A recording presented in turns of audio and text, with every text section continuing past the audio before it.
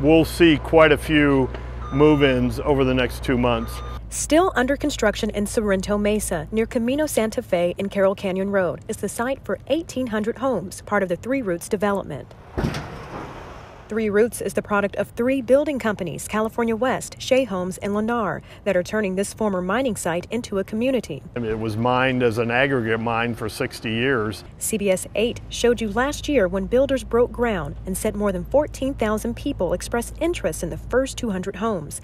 Now 40 homeowners have already moved in, with more homes continuing to sell. The interest in this has been overwhelming. Robbie Thorne, CEO of California West Communities, says the big draw to the development is its central location in close proximity to the area's top biotech and engineering companies. We have teachers, nurses, doctors. UCSD is well represented, Qualcomm, as I said, Illumina. Thorne says more than 400 homes sold during its initial sales period, and he's surprised at how many homeowners are so young. They're as young as 25 up to 35 years old in some of the more expensive units. Of the 1,800 homes slated for Three Roots, 1,200 are for sale, 600 are apartments, and 180 of those apartments will be affordable units, while the government will set the pricing. The homes available now range from $700,000 to about $1.8 million for single-family detached homes. Most of these finishes are included. Inside this 3-bedroom, 2.5-bathroom home in this Brio section,